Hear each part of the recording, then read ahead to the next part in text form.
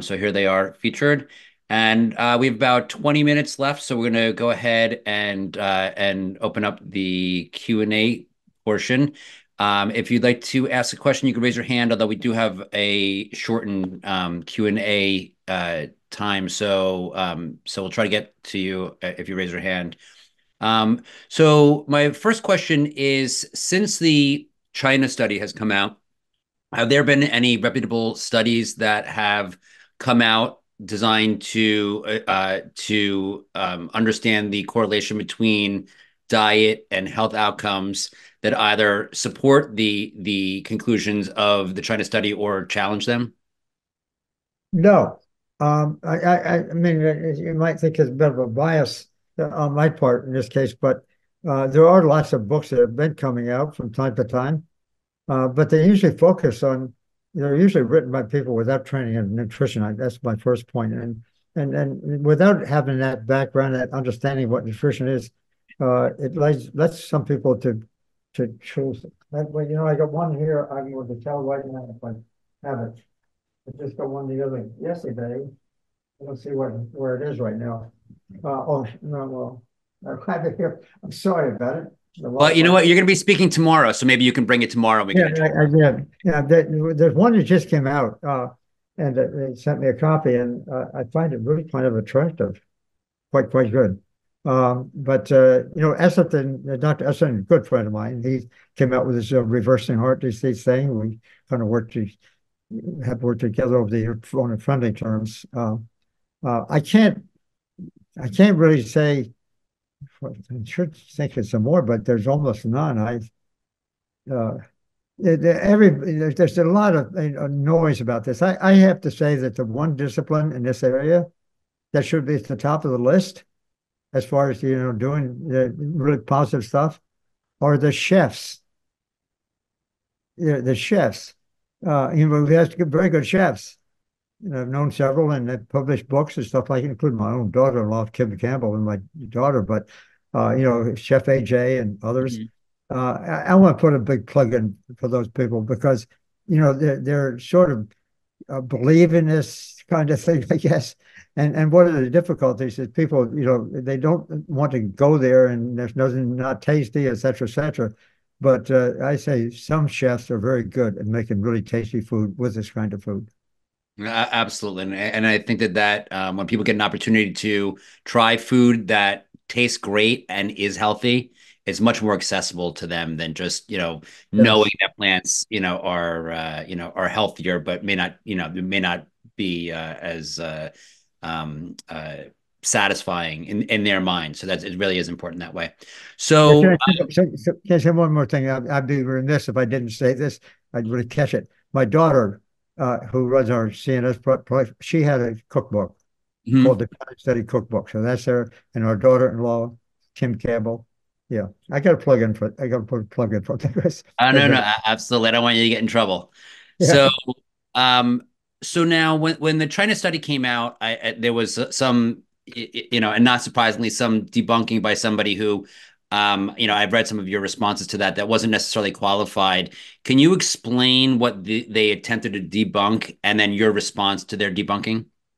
yeah, the chief criticism at the time was written by an English major who, not in science, a young woman who was associated with a lobbying group in Washington, to be honest about it, who was promoting the opposite point of view. And they brought up the question. She did a nice job of explaining this sort of thing. Said the China study is nothing more than a bunch of correlations, and correlations do not mean causation.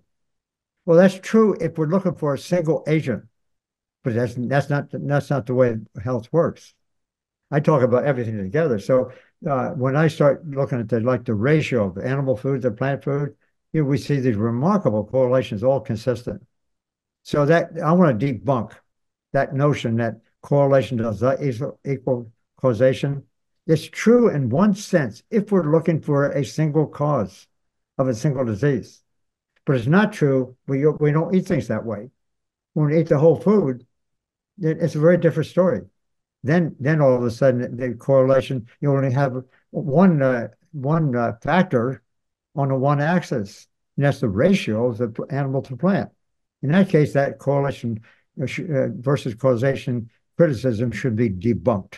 It has nothing to do with this. So Great. that's the first thing my first reaction. I can I've got a lot of other comments too. There's an interesting thing. So we did that study in rats, showing that reversal. I mean, when we can reverse cancer in animals by decreasing animal protein intake, it's so dramatic and it's unmistakable. That did cause ripples, let me tell you, big time. I haven't seen a single study ever published that showed the reverse. They can't do it. So if that is around, that animal protein does this, that, or something else, maybe in the short term, some of these things might look like they're doing something good, but in reality, we're interested in their long-term health, I think.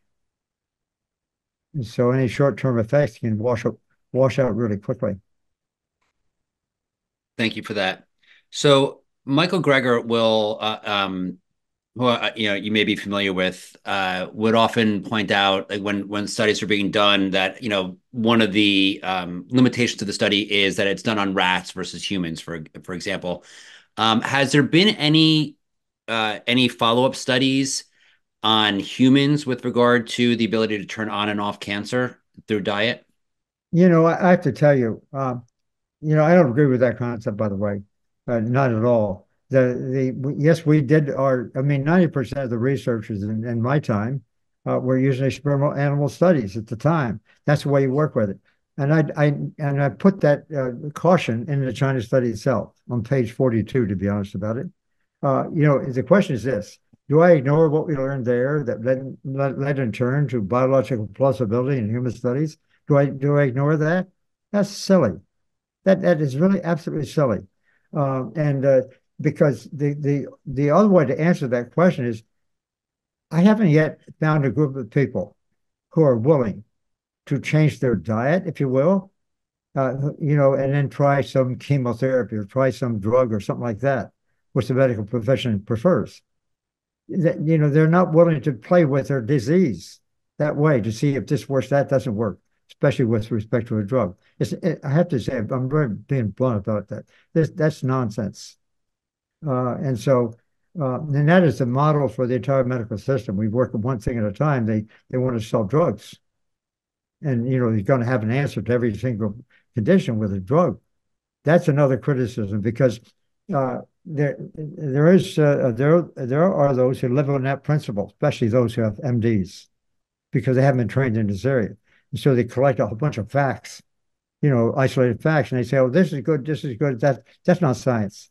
That's simply looking for something they like, and then telling the public about it.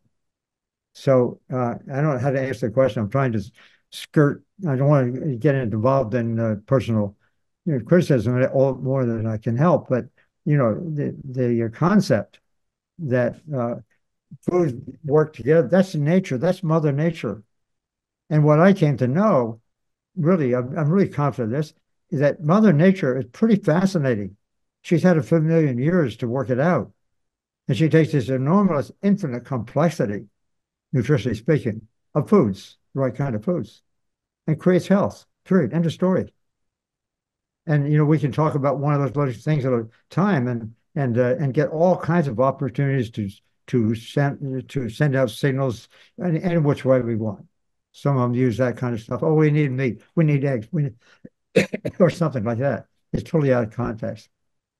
The Greeks knew that, by the way, a long time ago. Aristotle, who was around 400 BC, who learned from Pythagoras, who was in the 500 BC. Aristotle said, "Let the whole is greater than the sum of its parts." And that was one of the greatest statements ever made. You can't take out a part out of a very complex thing and turn around and try to fix the whole thing by working on one thing at a time. It doesn't work that way. Sometimes if you see short-term effects, it looks impressive, but it's not the short-term effects because it actually can delay the. So I'm trying to summarize it, in a few short words, but I'm quite fairly critical, but of some of that kind of thinking. But I'll talk more about that tomorrow. Great. We look forward to that. Um, in your research, what have you seen the role of genetics playing It is, I think it's often used as a scapegoat, for to be able to sell food and say, oh, you can eat all this stuff, and if you get sick, it's because your genes, not because of the lifestyle you're leading, what you're eating, what you're smoking, etc. What is the role in cancer with regard to, sorry, of genetics with regard to cancer and other diseases, versus lifestyle? Great, great question. It's a very, very prominent question, very, very foundational. The people in the cancer business, and that's the area I mostly worked in, they have for years, decades, have said that cancer is a genetic disease. A lot of people say heart disease is genetic disease. What it means is that we're kind of doomed, depending on what our family background is, what our genetic background is. I don't mean to minimize no genetic effect because are some differences that you can see from time to time. But even for those who have high risk, high genetic risk, they can control their problems that are more likely to occur, maybe, but they can control it with the same formula, where it was high genetic risk. The genetic risk, the National Cancer Institute, NIH, for example, for years had on their website the number one thing: cancer is a genetic disease. Well, I've gotten funding from all of my funding. I've got handsomely over the years. I know that group very well. I said, wait a minute, that's not right. You're just trying to sell products because if people believe that they're getting cancer or heart disease because of their family background, what are they going to do? Then they're going to turn to drugs. And so I basically said that's absolutely wrong. It's misleading. Actually, they took it down. You don't see that on there now. And I write in a new book I'm doing right now. I'm telling you a lot of these things in this new book I'm doing. It's just finished. I hope it's going to be coming out soon. I'm pointing out that just in reference to your question, genetic determinism is, in fact, as you implied, is a basis for basically giving drugs, because a comment can be made, to a patient, for example, oh, I'm so sorry, you got it, it's in your family, and so forth and so on. You got to do this, you got to do that, kind of thing, instead of saying change your diet, So with because regard, oh, that's that first slide I was showing you. That's how I got into this field, because we had an animal model. Some people don't like it, but too bad. We got an animal model that started out with a genetic determinism. And what we found, it wasn't the genes that you could it initiates things, but what controls it is the nutrition that controls the expression of the genes. That's what matters. And we can do it that way instead of trying to get drugs to manage something and sell something. It's kind of silly. so um, so on that topic of genetics versus the actual expression of disease, Angelina Jolie famously had a double mastectomy after having a genetic test done showing that she had the BRCA gene. What do you think of those types of measures in response to finding out that you have something like the BRCA gene in your DNA? Yeah, I know about a case. Somehow I got involved in it a little bit, but at that time, that was probably one of the best illustrations of a gene that actually does cause some difficulties. The BRCA gene does raise risk. There's no question about that. But the important answer to that is to don't worry about that. Just be more strict about your nutritional experience. In other words, your challenge might be somewhat greater.